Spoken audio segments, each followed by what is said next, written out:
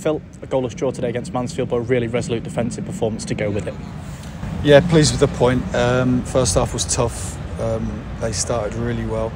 Our quality let us down on the ball, but there was still lots of good elements of the game in terms of the way we stood strong defensively, defended set plays, got important blocks in. Arthur's made some important saves and gave us the opportunity at half time to be still in the game and improve in a few areas and look like the team who could have gone and won it in the end. So yeah, credit to Mansfield, obviously full of confidence here at home, and they played really well in those early exchanges.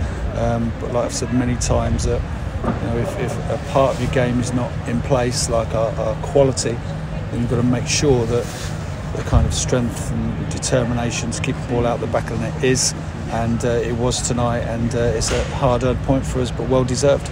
There was a lot of pressure in that first half, as you mentioned, but Arthur Okonkwo, a special word on him. Some really strong saves there in that first half. Yeah, no, very good. I'm looking forward to watching those back, but one in particular which skipped off the surface and made a terrific save.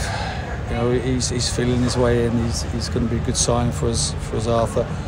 Settled in really well with the lads, and I thought his all-round game was really solid tonight. But a performance like that and a clean sheet is only going to be one of them that boosts his confidence moving forward, isn't it? Yeah, I don't think his confidence needs boosting. He's a confident lad, and I feel he's enjoying being here with us. Like I said, he's got an apartment. He's settled in well, and even when he wasn't in the side at the start, while we're getting him up to speed, he was great to have around. So yeah, I'm pleased with him tonight. And but not only that, the way we defended as a team, was a real credit to the lads.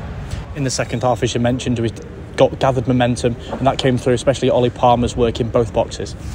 Yes, we've had some great chances second half to have won it ourselves, and couldn't quite find that goal.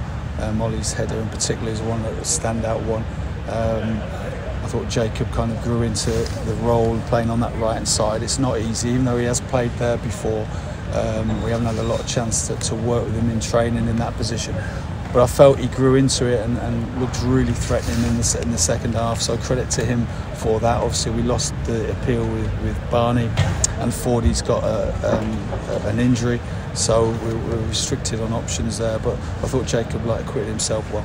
Is that the other pleasing aspect from tonight, where you've got players playing in positions that they don't often play in? Jacob, as you mentioned, on the right-hand side of the back five there, and Tom O'Connor left of the back three, but both of them putting in solid performances. Yeah, I wouldn't say that with Tommy, because Tommy's played left back in Division 1 a lot, played left side centre back. He can play there. He's equally comfortable playing there as midfield. So I don't feel that was a kind of a concern at all, because he's a good player, and I thought he did really well tonight. Tommy, he stuck to his task, and you always know with Tommy that he's got a real quality pass in him going forward, and he showed that at times.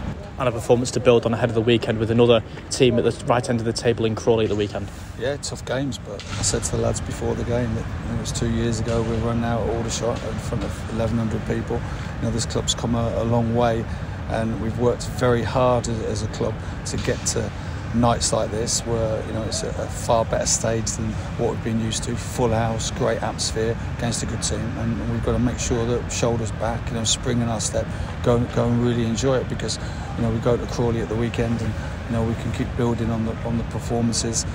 And we go to look back at the crew game, which obviously as a staff we did since the weekend, and that was an immense performance, an immense effort from the lads. It really was, the way we took the game to them in the second half, and played so well, and should have won it with 10 men. And the lads put a lot of effort in that, and sometimes we didn't make many changes tonight because we wanted to keep a bit of continuity in there. But yeah, that was a real shift at the weekend, and another one tonight. But we'll be ready for Crawley.